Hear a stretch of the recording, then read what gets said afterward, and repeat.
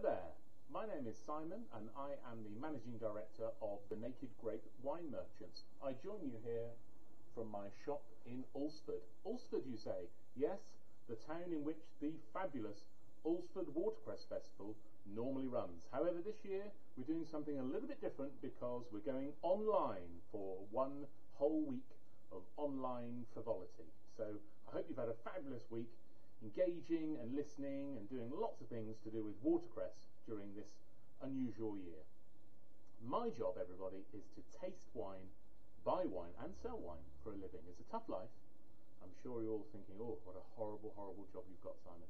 Well, I put up with it, everybody. I put up with it and I enjoy myself whenever I can. I'm just going to talk to you for a few moments about the best wines or beers or things to drink when you're eating that wonderful watercress. This stuff, look, it's so fresh you could eat it. In fact, I might do that in a minute. So there are several different types of wine or beer that you can enjoy with watercress and the foods that go with watercress. So I'm just going to give you three separate recommendations this evening. The first one is a white wine. It's right here. Now, wherever you are across the country or indeed the world, I hope you can seek out white Rioja. Yes, white Rioja, not red Rioja, white Rioja, and that's what this is here in my lovely hand here. So this is the sort of white wine that I would recommend that you enjoy with watercress, and watercress mixed with other foods, obviously, because watercress is a superfood, but you can also enjoy it with some other things as well. So I would go with maybe some salmon, maybe some freshly cooked new potatoes and a watercress sauce. So with those sort of flavours on your plate, a nice glass of this wonderful white Rioja would be perfect. It's not an oaky wine, okay? I know you're thinking, I've said Rioja, and we often associate Rioja with heavy oaky red wines. But this wine, white Rioja, you're looking for an unoaked version. It's made with two grape varieties. One is called Verdeco and one is called Viura. Now don't worry if you haven't heard of those grape varieties, because they're mainly used in the Rioja region or in other nearby regions in central and northern Spain. So they make white wines that taste, well, just like this. They're fresh, they're zingy, they're summery.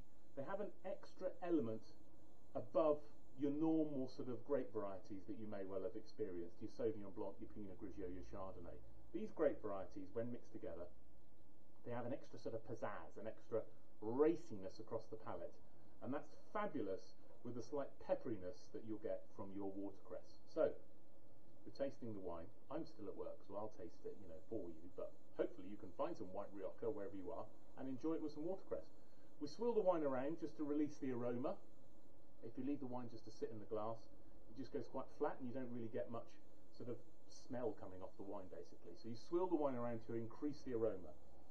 We have a sniff. It smells fantastic. It smells summery. It smells like blossom, petals, rose petals, and a fruity citrus hint.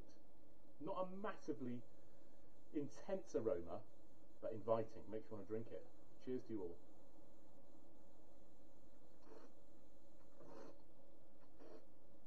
So what you see me doing there is just drawing air in between my lips. It increases the flavour of the wine on your palate, and that's important, is it not? Let's get as much flavour out of our wine as we can. So this wine is dry on your tongue, but has a wide, mouth-watering freshness down the side of your mouth here. No oak, remember, there's no oak in here. Unoaked white Rioja. Crisp, fresh, summery. It's not massively alcoholic, but it is fab with watercress. And I'm going to go with salmon, new potatoes, fresh green veg. Absolutely beautiful. That's my first little recommendation for you. If you're not really into wine and you think, well, I want to enjoy some watercress, but what else could I have it with, Simon? Well, you could have it in beer. Beer! Yes, this is Itchen Valley Brewery Watercress Best. Now, you can find watercress-infused real ales in several different breweries across the UK.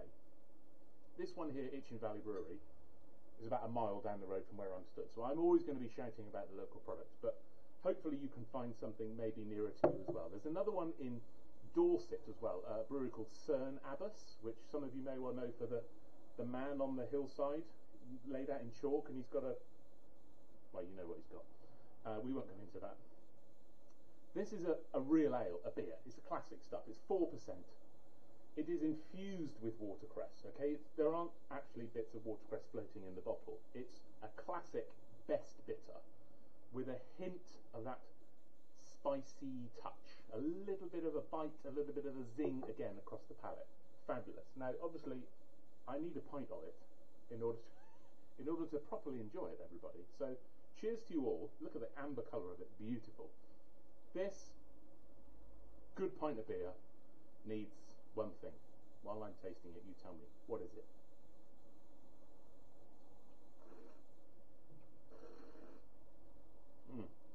It's really soft. It's really freshly flavoured. There's a little hoppy hint, and there's that undertone of bite from the watercress. Lovely stuff.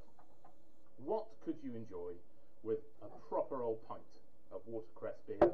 Well, sausages, of course. Now, you don't see sausages like that very often, do you? That's proper sausages from a proper butcher.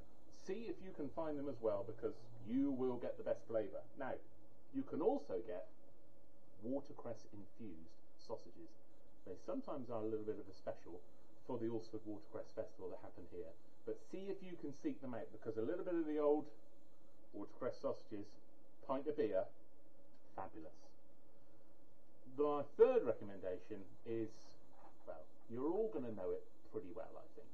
So you can have white wine with salmon, watercress sauce, watercress as a garnish. You can have really good, proper butcher sausages with a pint of really nice beer. Or, what else is there? There's Pimm's. Of course, the ultimate summer long drink, Pimm's. But what's that floating in the top of the glass there, Simon? It's watercress, of course. Now, every time that we have attended the Watercress Festival over the past however many years it's been, we've always offered Pimm's with a watercress garnish. It is really nice when you use ginger ale with your Pimm's. So you've got your Pimm's number 1, classic, good, solid old Pimm's number 1. Instead of using lemonade, I recommend using ginger ale. Other ginger ale brands are available. I find it adds a drier, more elegant flavour to your drink. Lemonade can add a little bit too much sweetness for me, especially when you're putting the Pimm's in there. So, Pimm's, ginger ale, watercress in the top, nice long cool drink. Pimm's, fabulous. Watercress, such a versatile little item, isn't it? It's appeared in all those different things. Cheers to you. I must obviously try the Pimm's as well. Just make sure it's okay, that's all, just checking. Lovely. There we go. I hope you enjoyed that little quick run through the wine world, some wine and food recommendations to match our wonderful super crop watercress. I really hope to see you next time we run the Watercress Festival here in Alresford, but in the meantime, take care everybody, see you all soon.